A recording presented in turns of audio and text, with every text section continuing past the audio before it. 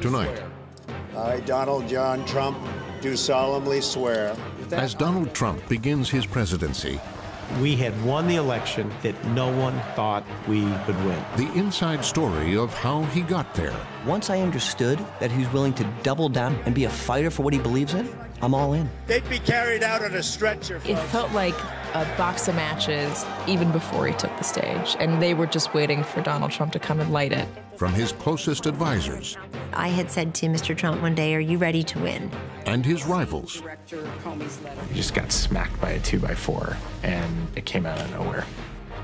the provocative campaign Nobody knows the system better than me, to the presidency. which is why I alone can fix it. Tonight on Frontline, So help me God. Trump's road to the White House.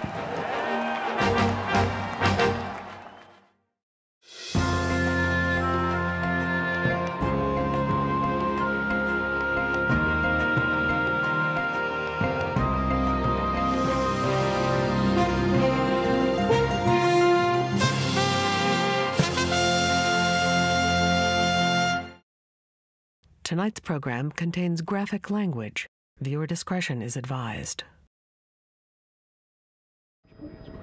Today is finally the day the presidential nominees have made It is their decision final day in America, and we are taking a look at the presidential race. And After a long, contentious presidential race. On Election Day, Donald Trump and his senior campaign team were huddled at Trump Tower.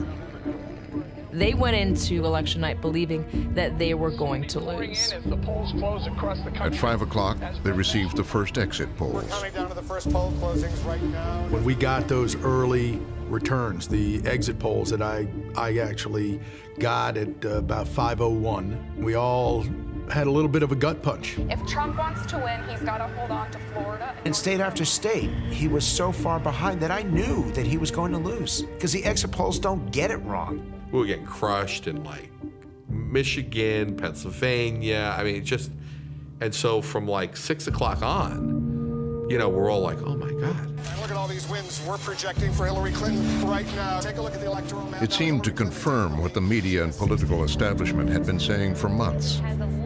Donald Trump never had a chance. Every senior Republican that I talked to, with only one exception, thought that Trump was going to lose. But as the votes were counted in Florida, a surprise. And CNN projects Donald Trump will carry the state of Florida.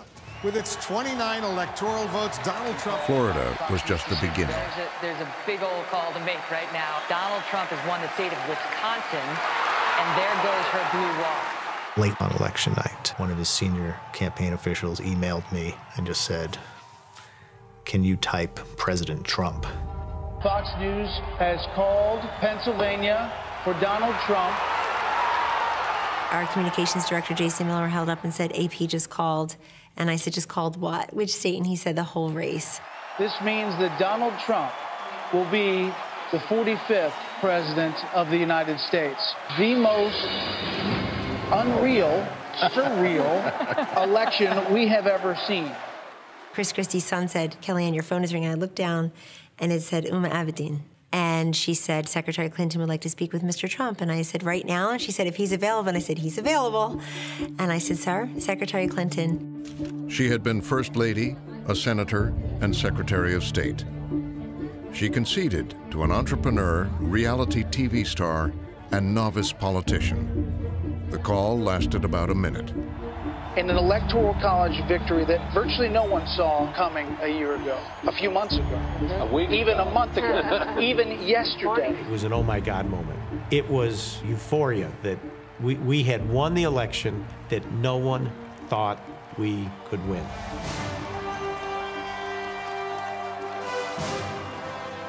Not long after, to the music from Harrison Ford's movie Air Force One, the president-elect arrived at his victory celebration. Even for him, it was an overwhelming feeling to see yourself be elected president of the United States. You're never going to see anybody like this again. He is somebody that defied every political rule that existed in a way that nobody has ever done before. It's my honor. It was an amazing evening. It's been an amazing 2-year period.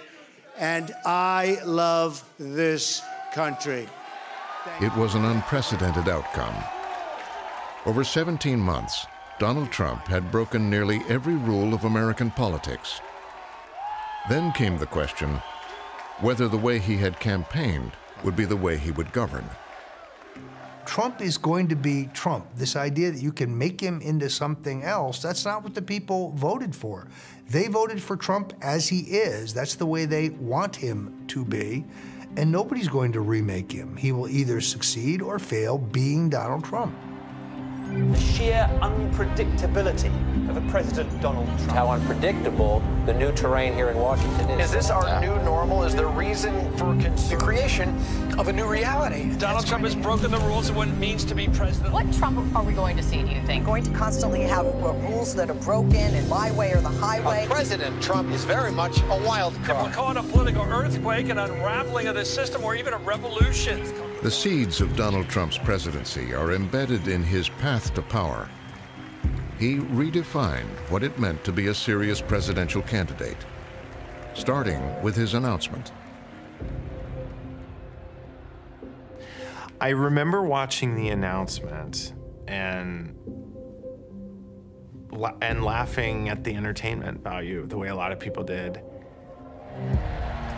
In Washington, you could almost just hear people around town laughing at the idea that this person was going to be a credible threat. He seemed like a cartoon character. He did the exact opposite of what every candidate has done before him. It was like extending the middle finger to the political establishment, and in doing that, in that very first moment, people took a look at him and said, you know what? He really is different. That is some group of people, thousands.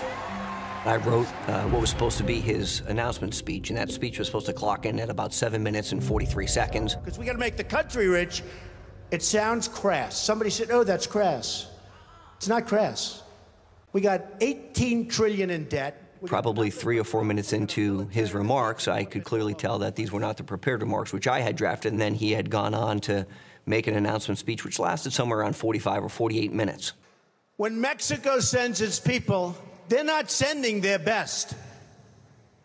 They're bringing drugs, they're bringing crime, they're rapists, and some, I assume, are good people. When he made his comments about Mexicans, everybody was convinced that's it. He just blew himself up. Everybody was like, oh, this is going to be the death of him. Behind the scenes, Trump's campaign was as unconventional as his announcement. Donald Trump's campaign was lean and small, and in a sense run out of Donald Trump's, instincts. I mean, he threw all of the normal things out the window. Corey Lewandowski, an obscure political operative, was the campaign's manager.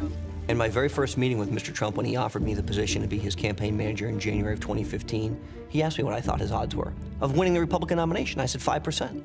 And he said 10. I said, let's settle at 7.5. They worked 50 floors below Trump's New York penthouse. It had once housed the set where The Apprentice was shot. All of The Apprentice camera equipment and furniture had been ripped out of it. You looked up in the ceiling and it was open piping. It was bare bones, and a lot of Trump pictures all over the walls.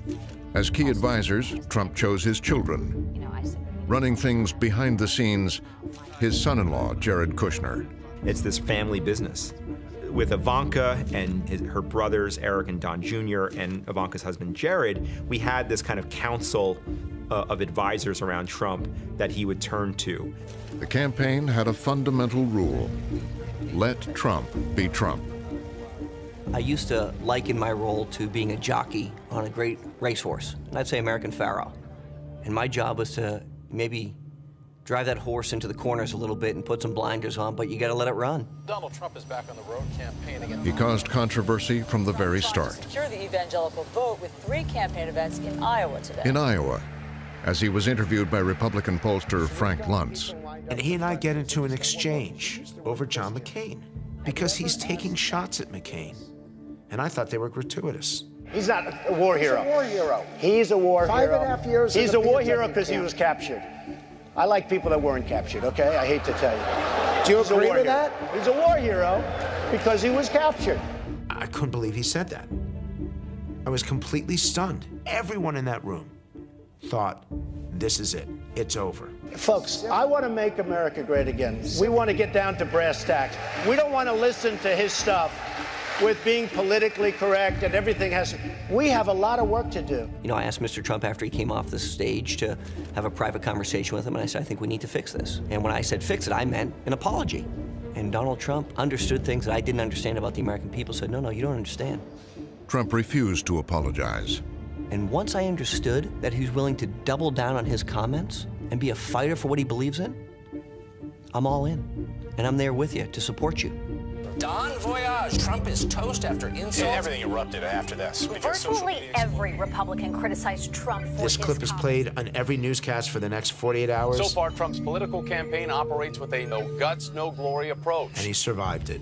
He survived walls and Mexicans and everything. That which doesn't kill us makes us stronger.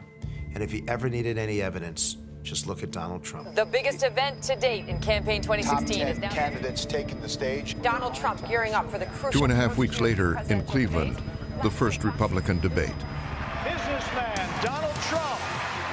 He was facing off against a group of candidates Republican leaders touted as the best in a generation.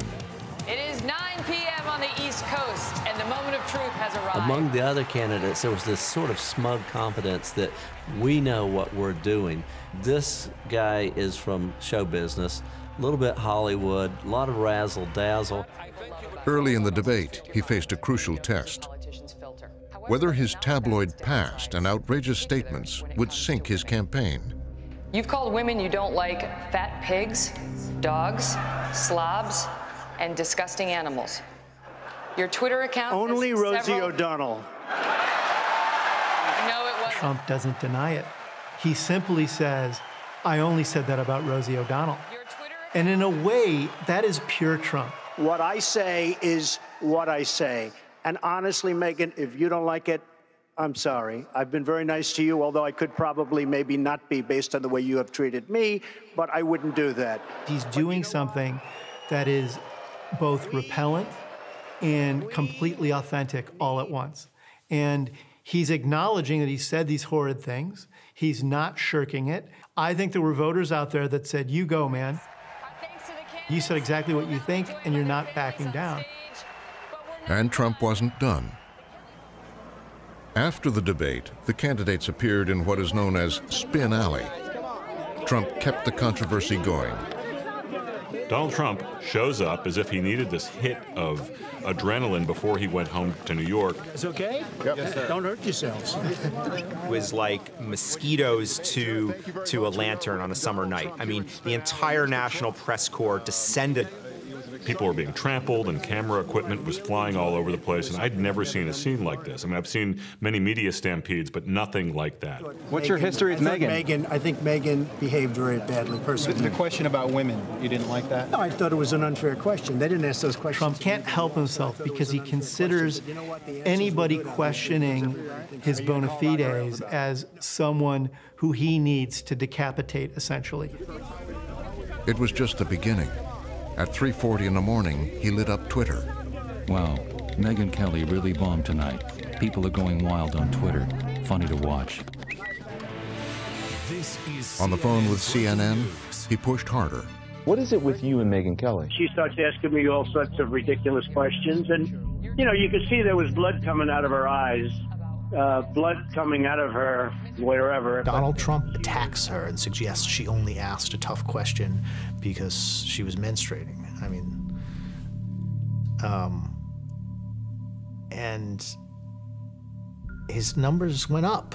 She's a lightweight. I couldn't care less about her. In fact, you're competing against her. And At every stage in the campaign, Donald Trump was perfectly happy to have the elites be aghast at him. The kind of non-politically correct, decisive, tough, battling kind of personality that he was putting forward in that debate and in the confrontations with Megyn Kelly and others that he sought out. While the media controversy swirled, Trump was out in the country building his base. His personal plane rolled up to hangars filled with curious onlookers, eager to see the reality TV star in person. There were a lot of people who were there who were pure curiosity seekers. They were there to see a celebrity. They were there to see the guy they know from The Apprentice. Trump is a producer at heart, and when he did these rallies, he made sure that the staging was perfect. So we see the same elements that Trump applied in his hit TV show, The Apprentice. We saw that in the early rallies.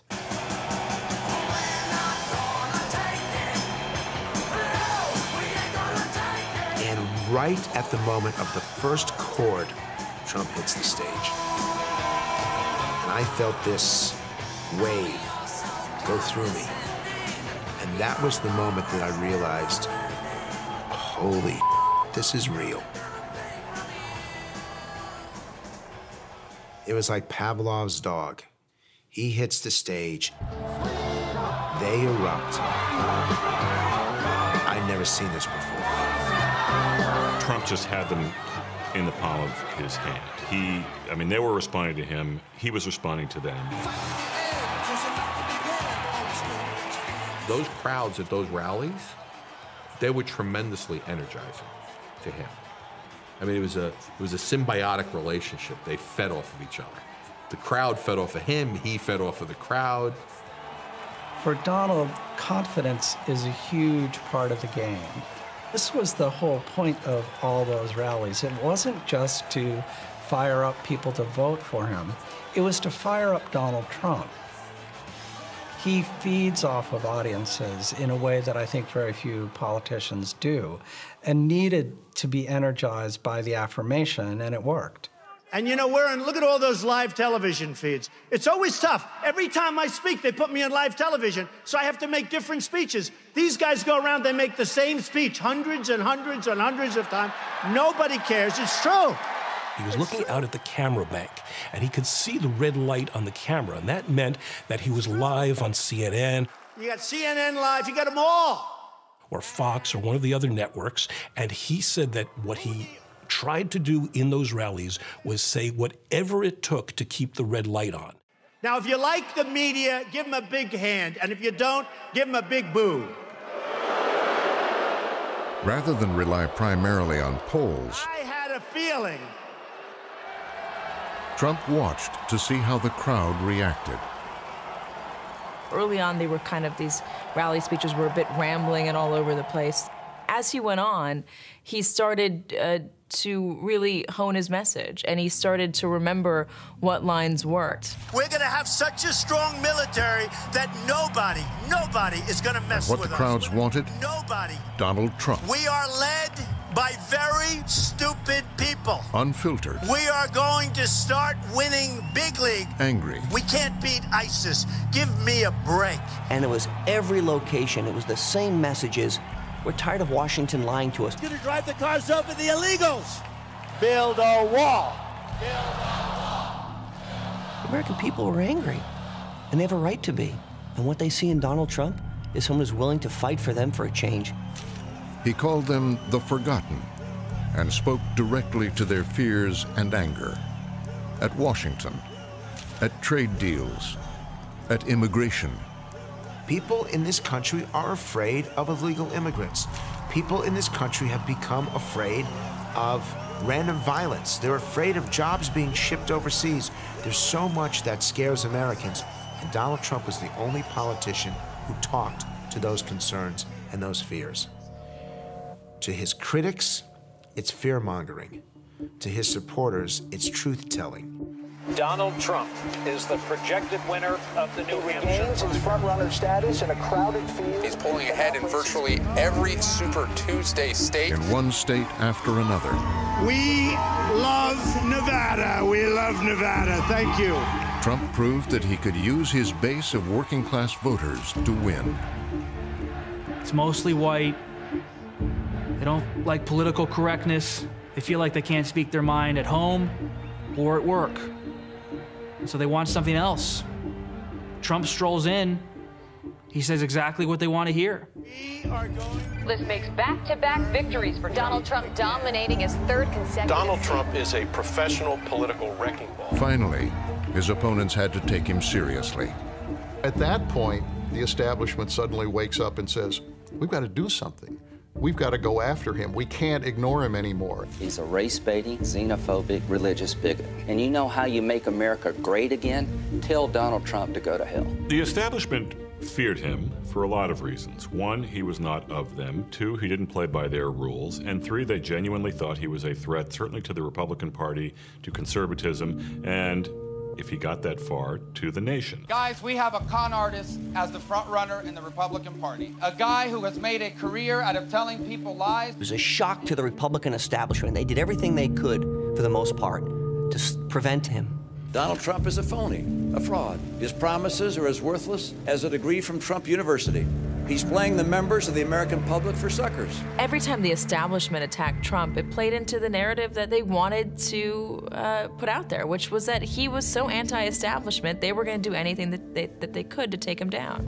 This man is a pathological liar. He lies practically every word that comes out of his mouth. Tonight, live from the Peace Center in Greenville, South Carolina. On the debate stage, Trump hit back. The single biggest liar. You probably are worse than Jeb Bush. You are the single biggest liar. One by one, each rival comes at him. He throws them away. He said he would take his pants off and moon everybody. Tosses a barb in their direction, diminishes them personally. And then he tells me, oh, my language was a little bit rough. Okay. Destroys their record. This little guy has lied so much. Donald Trump had the ability to just grab the microphone, just trample over people. That was entertaining. It was different. He hit my hands. Nobody has ever hit my hands. I've never heard of this one. Look at those hands. Are they small hands? And he referred to my hands. If they're small, something else must be small. I guarantee you there's no problem. I guarantee it. It was ruthless political performance by Donald Trump. He had nothing to lose, and he owed nothing to the Republican Party. So instead of standing there as a member of a party trying to get the nomination, he was there for Trump. That changed everything. Scott Walker is quitting the presidential One by race. one, Carly Fiorina and Chris Christie have suspended their campaigns. Trump's competitors began to fall. Surgeon Ben Carson dropping out of the 2016 GOP. But on the campaign trail, at some rallies, things were increasingly ugly.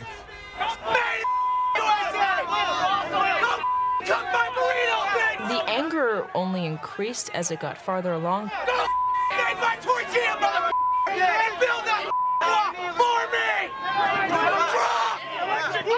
It became completely acceptable. It became okay to come to a Trump rally and wear a shirt that says Hillary Clinton is a CT. And there were some in the crowds with a darker agenda. The campaign is continually dogged by a small and vocal number of white supremacists, Klansmen, neo-Nazis. Some would come in wearing Confederate flags on their T-shirts. This isn't a very large group of people, but they're very vocal. And they attach themselves to Trump. Trump, whenever there was a moment to draw a line between himself and these extreme parts of the voting bloc, he refused. I think without question, the only way you can interpret that is that he was going to use these groups to try to build this coalition. It wasn't long before anti-Trump protesters began to show up inside the rallies. There's a guy totally disruptive, throwing punches.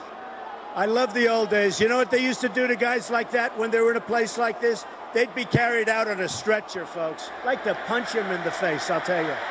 That's true. You start seeing these really ugly moments, the rallies, with protesters, some of whom are non-white protesters, getting treated very violently by his supporters. Trump himself seeming to incite his supporters to go after protesters. Knock the crap out of him, would you? Just knock the hell. I promise you, I will pay for the legal fees. Trump didn't just turn on the protesters. He also directed the anger at the media. Absolute dishonest, absolute scum. Remember that. Scum. Scum. NBC's Katie Tur became a frequent target after one of her reports. She's back there. Little Katie. She's back there. He calls me out the rally. Look back there. Little Katie, she's back there. And I was like, what? What a lie it was. No, What a lie. Katie Tur. What a lie it was from NBC to have written that. It was a total lie. We are surrounded on all sides with people who are fired up and angry. Third-rate reporter. Remember that. Third-rate. Third-rate. And they are whipped up by Donald Trump. I described it as like, you know, an unchained beast roaring at you in a crowd. And the whole place turns at me, looks at me, and boos.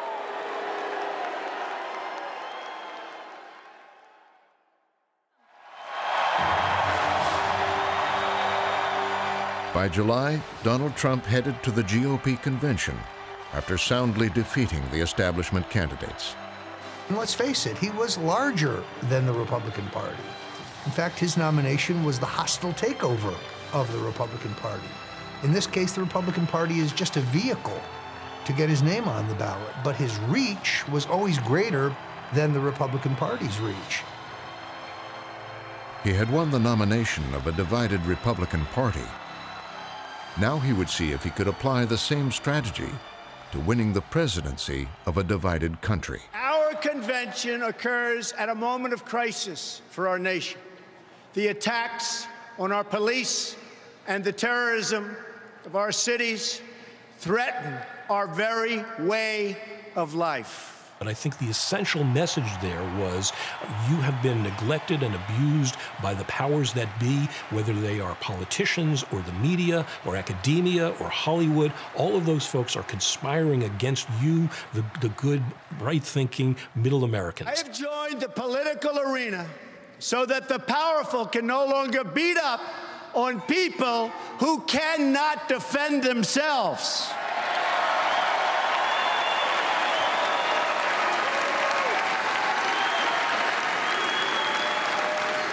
Nobody knows the system better than me.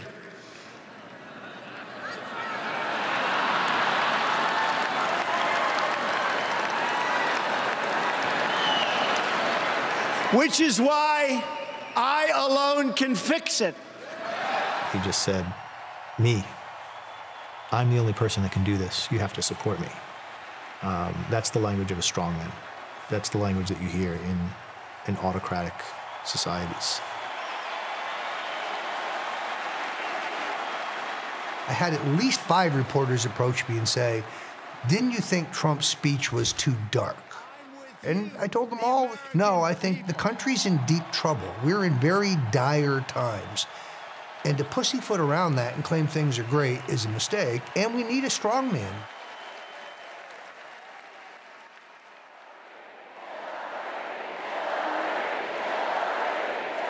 And so, my friends... Just 1 week later, at the Democratic convention, Hillary Clinton accepted her party's nomination. That I accept your nomination for President of the United States. Clinton's strategy was to draw on Obama's legacy and bet big on diversity. This is a time of change for America, and it's a time to take stock and reaffirm the values that we hold as Americans. And that meant embracing the diversity. Please welcome Kaiser Khan. One moment turned out to be the centerpiece of their efforts. A speech by the father of a Muslim American soldier killed in combat. If it was up to Donald Trump, he never would have been in America. Donald Trump consistently smears the character of Muslims. He disrespects other minorities, women, judges, even his own party leadership.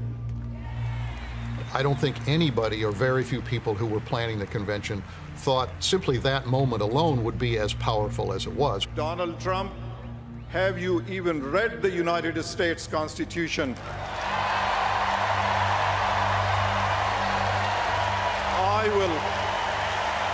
I will gladly lend you my copy. As he watched Khan's speech, Trump saw an opportunity to go on the attack. I was viciously attacked by Mr. Khan at the Democratic convention. And his advisors thought this was not a good idea. He shouldn't have done it, but Donald Trump just can't help himself.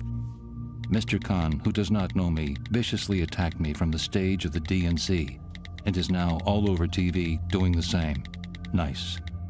The Khan episode illustrates Donald's major flaw, is he can't let something go, and he can't notice that he's losing a fight until he's really lost it. Now on This Week he went after Khan's wife, Ghazala. If you look at his wife, she was standing there. She had nothing to say. Maybe she wasn't allowed to have anything to say. You tell me, but plenty of people have written that.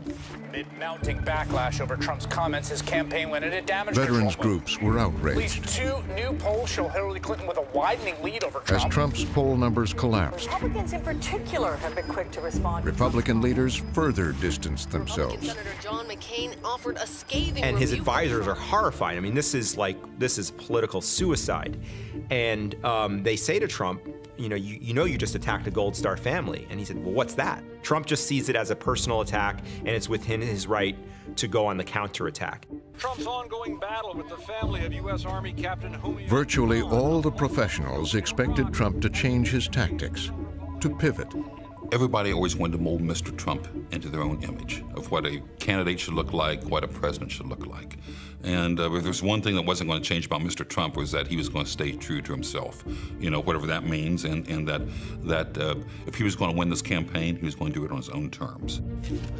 With barely 80 days before the election, Trump shook up his campaign and brought in Steve Bannon, the chairman of the right-wing website Breitbart.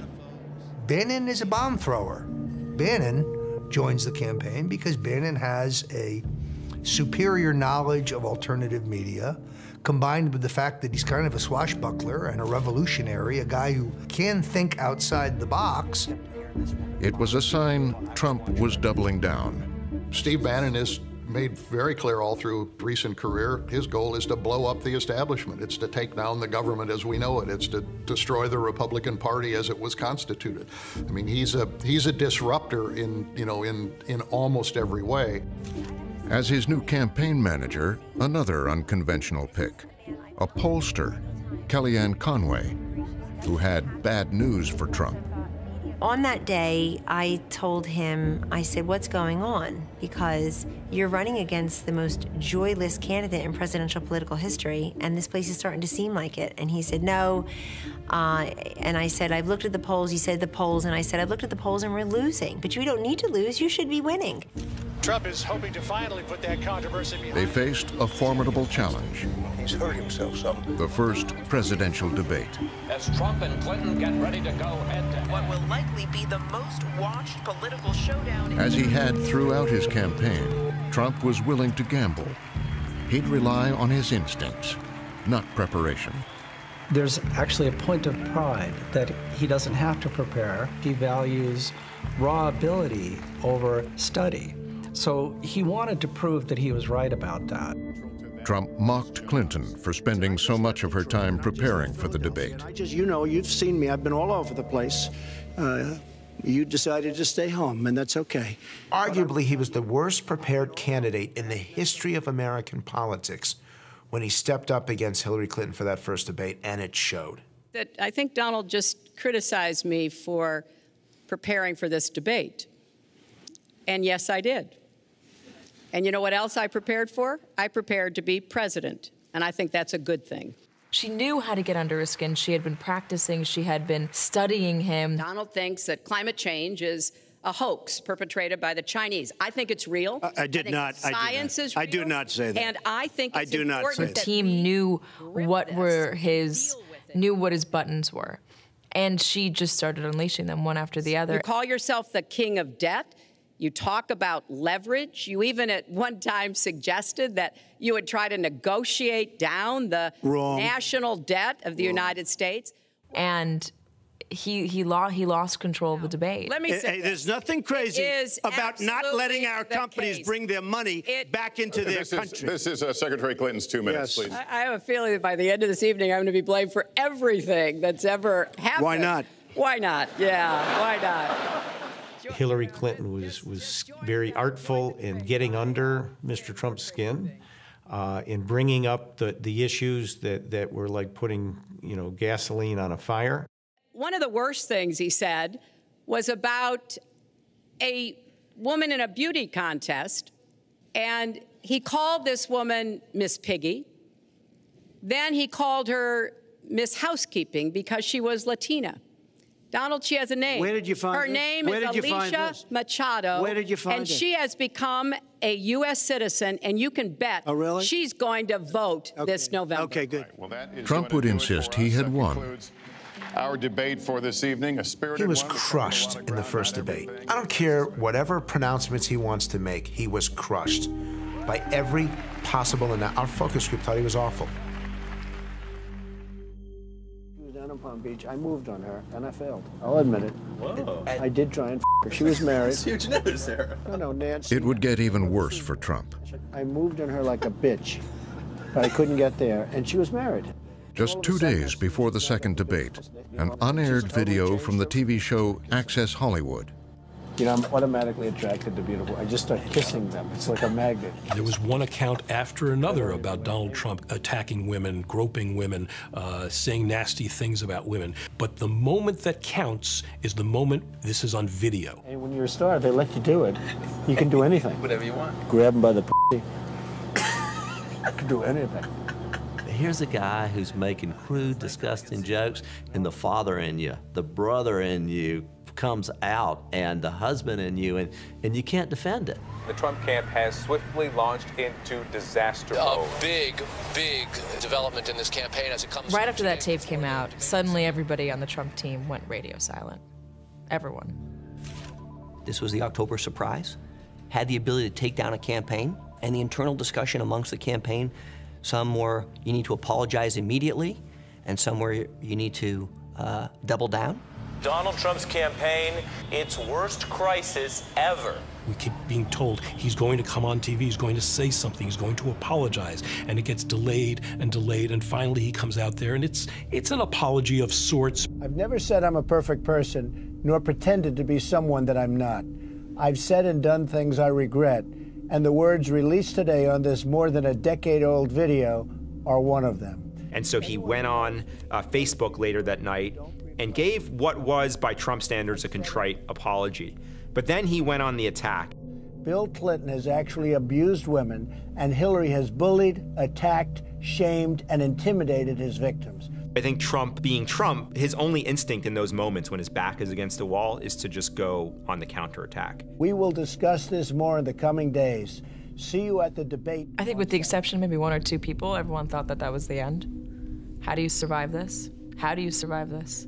As a Republican, how do you survive advocating or saying you're allowed to grab women in their private parts because you're a star? That is just not something that anybody can survive. I think the question now is, how do Republicans down the ballot break away from him? The next day, he appeared outside Trump Tower. To many, it seemed like his candidacy was over. I called Trump the day after Access Hollywood, and I asked him point blank, are you going to quit the race? That's what was on everyone's mind. And he says, Costa, I've lived life. I've seen so much in my life, business, personal. This is nothing. I've survived everything else. I'm going to survive this. I kept asking him, are you going to quit the race? There's no chance I quit, he said. Not one chance. I am in this to the end.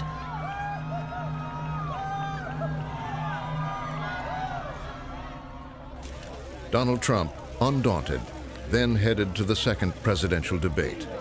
He showed up, and he was impervious to the naysayers and critics who were all trying to push him out of the race. Trump had a surprise of his own just before the debate was to begin. Next thing I know, and no one in the press knew this was happening, there was a press conference with all Bill Clinton's accusers right before the debate. These 4 very courageous women have asked to be here, and it was Trump had invited 4 women to the debate. Women who had accused Bill and Hillary Clinton of wrongdoing, charges the Clintons had denied. There was widespread shock. Nobody had it beforehand. The genius part of Donald Trump was he didn't announce these women were coming. He just had them at a table and said, the media is welcome to come in right before the debate, and the media was stunned because the media couldn't fathom doing something like this. Standing in the back of the room, the man who had orchestrated the event, Steve Bannon. Mr. Trump may have said some bad words, But Bill Clinton raped me, and Hillary Clinton threatened me. I don't think there's any comparison. It was to show America that he believed certain things about the Clintons that many Americans also believe, and that he was going to stand up for them against the Clintons in a way that was so tough and really so ruthless that it gave some satisfaction to people who hate the Clintons. Okay, thank you all very much. We appreciate it. Mr. Trump, you touched women without their consent. Mr. Trump, why did you say you touched women without consent, Mr. Trump?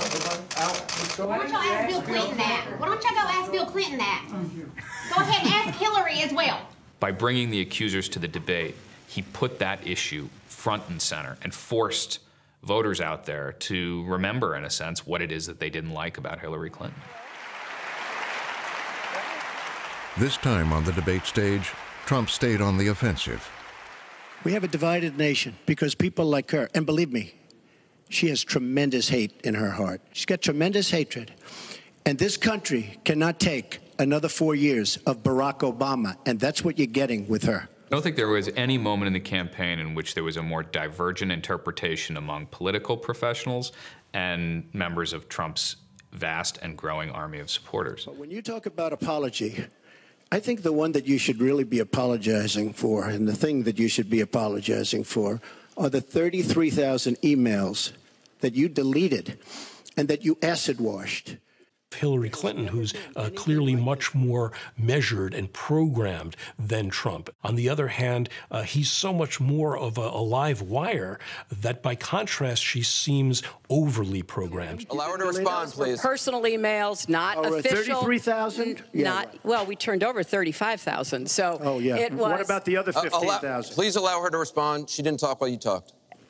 Yes, that's true. I didn't. Because you I have didn't nothing in to the say. first debate, and I'm going to try not to. He's mocked for this during and after the debate, kind of stalking around that debate, kind of stalking her. He's, ridiculed for suggesting that he's going to put her in jail. But if I win, I am going to instruct my Attorney General to get a special prosecutor to look into your situation, because there has never been so many lies, so much deception.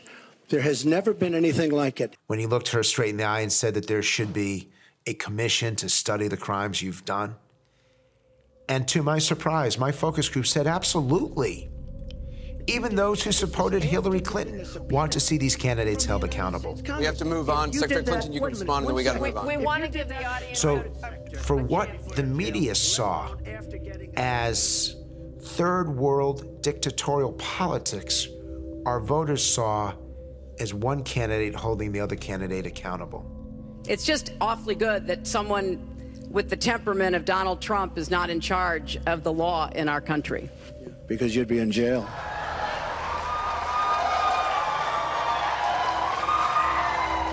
We want to remind the audience to please not talk out loud. Please do not applaud. You're just wasting time. When I speak, I go out and speak. The people of this country are furious. He was speaking the language of the American people, that he was holding Hillary Clinton accountable.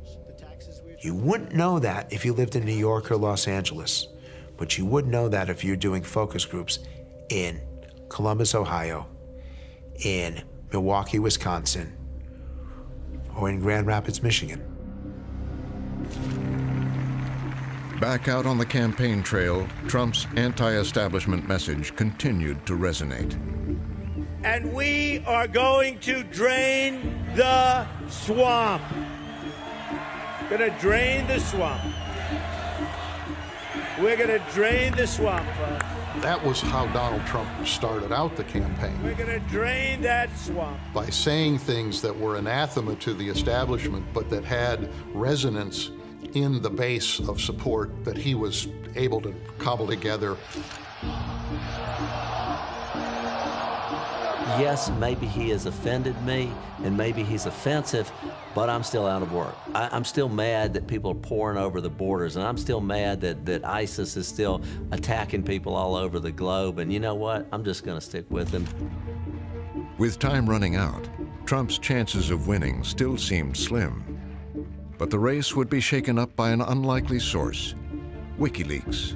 breaking news here. WikiLeaks is about to release, quote, significant material tied to Hillary Clinton. The campaign is doing damage control tonight after WikiLeaks released more. Tens of thousands of private emails from Clinton campaign chairman John Podesta were released. There are some embarrassing details. This was a daily phenomenon. Both at home and abroad in all of this. It was a constant,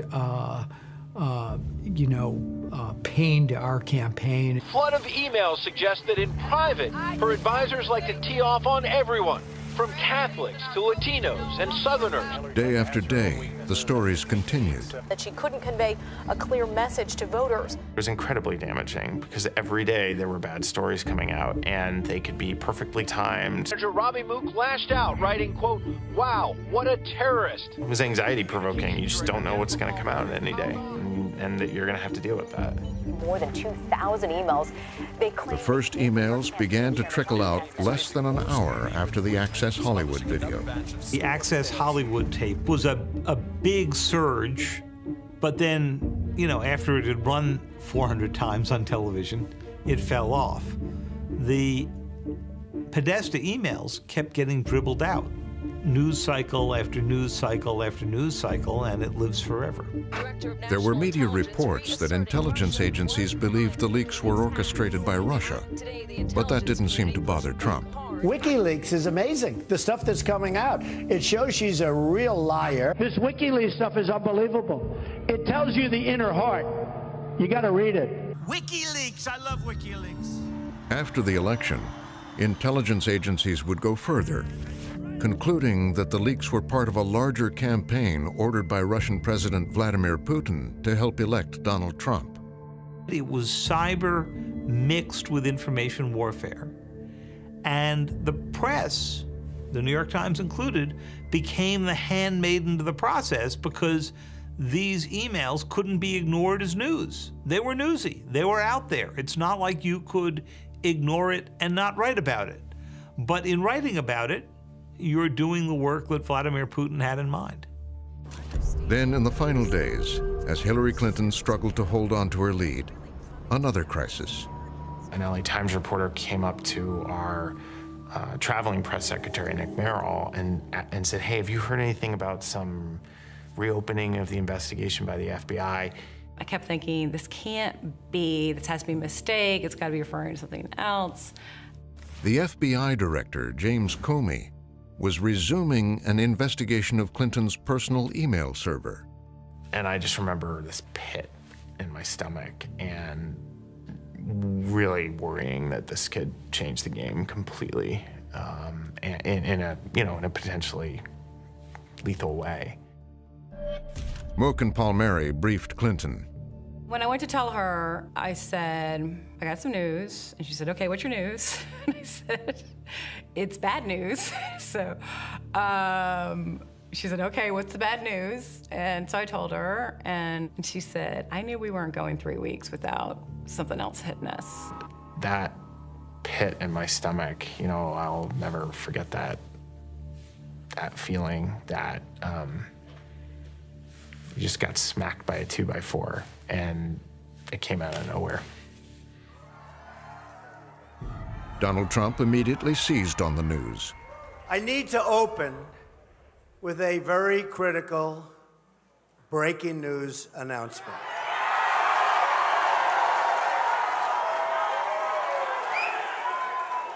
The FBI has just sent a letter to Congress informing them that they have discovered new emails pertaining to the former Secretary of State Hillary Clinton's investigation.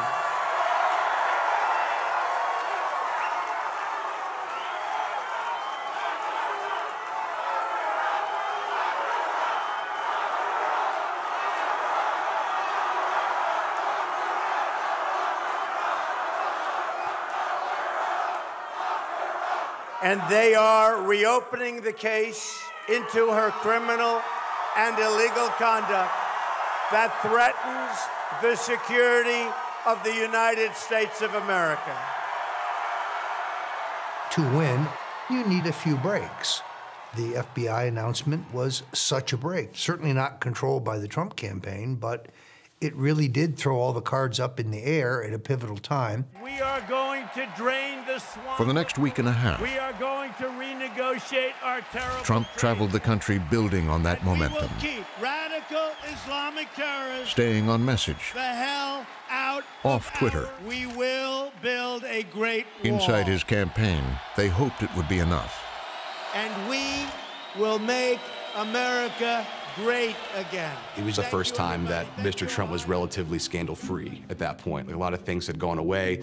Secretary Clinton was in the spotlight by herself, and we saw a spike in numbers that were just uncommon for anything that we've seen before. That was really the catalyst for the roll, the snowball effect that continued to happen till Election Day. In the final days of the campaign, he solidified the Republican base. And in rally after rally, he tried to win over voters in the heart of the blue wall, states a Republican hadn't won in a generation. In all these steel towns that have carcasses of factories, buildings where they used to have molten metal, no more. But know what was there? Trump signs. It is decision day in America, and we are taking a look at the presidential race. After a long, contentious presidential race, we are near the end. Donald Trump will carry the state of Florida with its 29... Donald Trump has won the state of Wisconsin, and there goes her blue wall. This means that Donald Trump will be the 45th president of the United States. As a candidate, he had broken all the rules. Now in the White House, he promises to do the same. You guys need to get used to it, that there is no pivot, that there is no normal. And the fact that there is no normal is the new normal. The only thing that is predictable is the unpredictability of Washington, D.C. from this point forward. So get used to it. Buckle your seatbelts, sit back, because it is going to be a wild ride. From this day forward, a new vision will govern our land.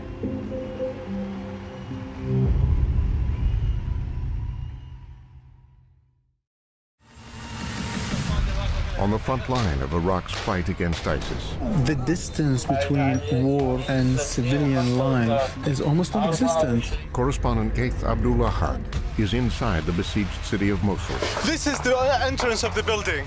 witnessing firsthand the casualties and the army's determination to take the city back. Battle for Iraq.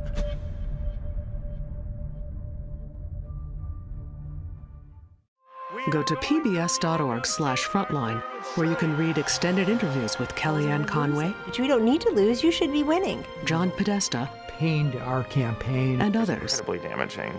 I'm all in. Explore an interactive feature on the film with primary sources, video, and additional context in collaboration with Duke University. Connect to the Frontline community on Facebook and Twitter, then sign up for our newsletter at pbs.org/frontline.